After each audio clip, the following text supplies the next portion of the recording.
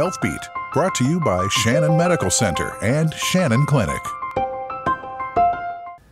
There are around 90 million people in the United States suffering from chronic pain.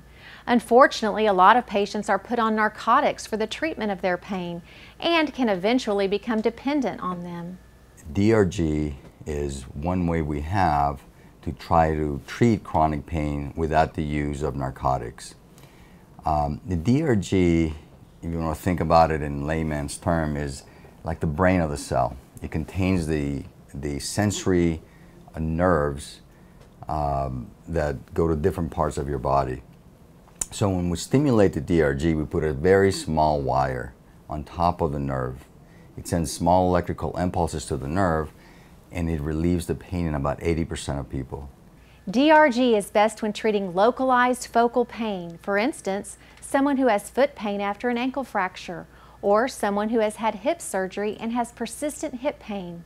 It is good at isolating specific parts of the body. You have a trial period. So we identify the appropriate patient, somebody that has focal pain in a specific part of the body.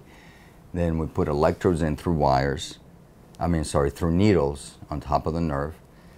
And then the person gets to try it out for about anywhere from 5 to 20 days and see if the pain is relieved significantly by this. If a patient's pain is relieved by at least 80% during the trial period, then a permanent unit is put in place. Well, the hope with the DRG is that you'll get off the narcotics. Now, you'll still have to use regular pain medications, Tylenol, ibuprofen, that kind of stuff, but we want to get you off the narcotics. And besides the benefit of that, a lot of people do have 80% relief of pain, and so they can increase their activity. They may be able to go back to work. Things that for a lot of people who have chronic pain, they're unable to do. If you have questions regarding your pain and possible relief with DRG, please call Shannon Neurosurgery at 481-2193.